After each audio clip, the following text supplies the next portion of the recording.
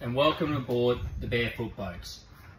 If this is your first time using the boat, or you're just not very confident on the water, please take a moment to watch this safety video. It won't go for that long, but we will go over the crucial points that you need to know so that you are safe on the water. First thing to keep in mind, if you've got children that are under the age of 12, they must wear a life jacket at all times. We provide life jackets and they're under our seats. We have different weight sizes. Simply putting the life jacket on, you place your head in and arm around, and then you bring your clip around to the front. Quite easy, and then you can pull that nice and tight and secure. We do have life jackets for smaller children as well. If you do have your own jacket, please keep in mind that it must meet the standards of 100 NM for the life jackets on board these boats. So, on your Barefoot boat, we have an anchor well at the front right. We also have a spare 11 litres on the boat, which is saved under the front left of the seating compartment. The boat itself has a washdown gun. We've got a little bait and tackle cutting area there. You've got a tackle box that comes with it.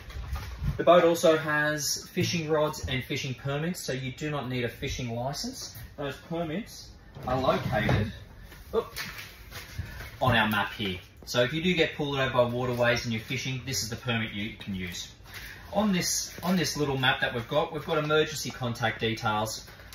We've got the owner's mobile phone number and the Barefoot Boats number there. Please, if you're having an emergency that requires the police or ambulance, call them first and call us second. If you do find that you have a breakdown, simply drive the boat into the nearest riverbank or drop the anchor, give us a call, and we'll bring out our boat to rescue you. Later on, we'll go through and we'll show you where some of the no-go zones are. We also have in our bucket some wipes for your toilet, our first aid kit, garbage bags, and a VHF handheld radio if you wanted to call Marine Rescue, which will be on channel 16. Just a quick rundown with how our pizza oven works. So you will be supplied with chopping boards and tongs. Now keep in mind, our pizzas that we pre-sell for you guys, they've already been pre-cooked on the base. So the key to cooking with these pizza ovens is obviously turning the gas bottle on. At the back, like the barbecue knob, you click and turn it on. Okay. Once it's on, give it about 10 to 15 minutes to heat up. What you're trying to do is you're trying to get that pizza stone nice and hot. Okay. And trying to get this pizza stone here nice and hot to be able to still cook the base. The key is when you're cooking these pizzas, turn it down low because you don't want to cook the top too quickly. Okay. So we do have a portable toilet on the boat. Okay. To use the toilet, a simple matter of pulling up and down. That's how you flush it. And then to drain, pull this here. Please try and only stick the number ones on these ones. At every boat ramp, that there is public toilets to use, and we do say these are for an emergency. If you're after privacy, we do have a privacy screen. How do we turn the boat on? Firstly, we have a kill switch just here, which kills all power from the battery. Okay? Simply turning the key on will start the engine. To go forward, you've got your lever here. You pull the lever button up and then push it up towards where it says F for forward. There is a screw there, that is our governating screw. Please don't take it out, as you will achieve about 1 more knot in speed, but you will start cavitating on the motor and damage it, okay? To go in reverse is simply, once again, put it down and you've got your reverse there. Driving the boat is quite simple, it's like steering a car. We've got a GPS fish finder here, which gives you your depth. So now we've run over the basics on how to start it. There's a couple of key things when you're driving these boats. You've got to keep in mind that they are a big, long, floating brick, okay? So maneuvering is very slow. So what I always say to people is keep in mind that the slower you go, the better it is.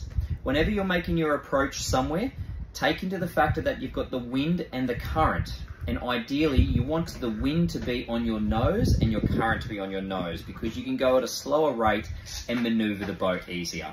So if you don't understand what I mean by that, is if the wind is coming towards me and I'm driving towards the wind and we are colliding, I actually have a better opportunity to control the boat. Where if I had the boat going this way and the wind blowing from behind, I'm always going to get blown off my the jetty or the wharf, and it'll be a lot harder for your deckhand to tie you up when you come alongside.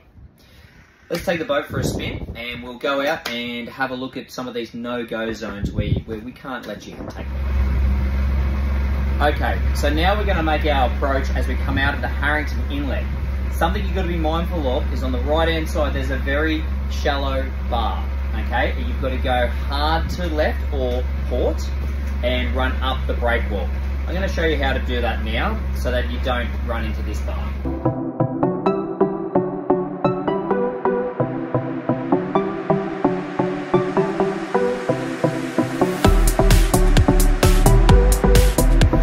Seen in the video, on your right hand side there was that bar. You've got to come up the break wall until you go past the red buoy port marker, and then you can turn right.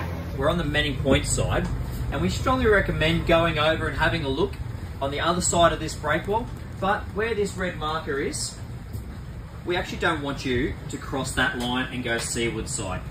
As I said, we're happy for you to go in and around and behind where it's nice and protected, but we don't want you to go any further seaward side. So, places like that little bay in there get very well protected, especially when you're starting to get winds that are coming from the east and also the south there. If you're finding that we're getting a bit of a northeasterly breeze, then you want to stick to the river on the northern sides. Places like going up to Coopernook Pub and all the way up to Stone's Oysters, you find very nice little protected bays in there, and there's some fantastic fishing spots. Don't forget, go over to Manning Point. They do great fish and chips and good on. Okay, so now I'm going to give you a quick lesson in how to pull the boat alongside. So right now, I've got my wind, which is coming directly behind me. So my ideal situation is to turn my nose into where the marina is that I'm going to park, and using the wind against me to pull up.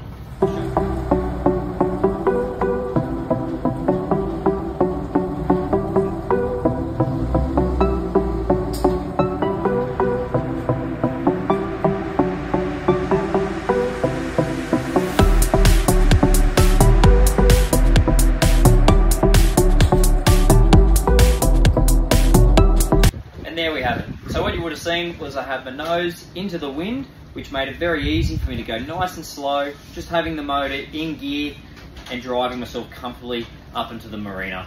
As I said, the best way to do it is nice and slow. So look guys, I hope you have a fantastic day out on the water.